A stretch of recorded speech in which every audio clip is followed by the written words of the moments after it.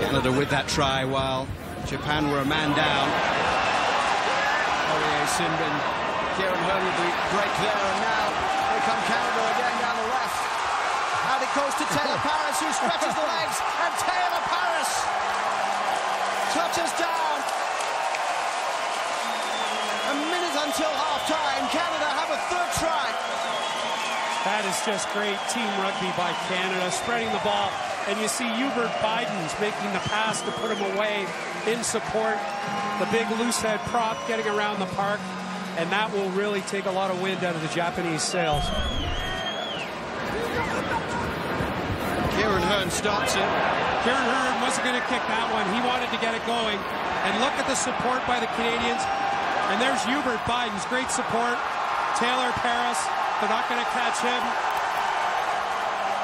Great Canadian stuff.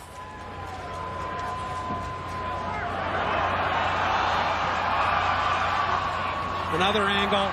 And one of the most impressive things to me is Hubert Buydens being there in support.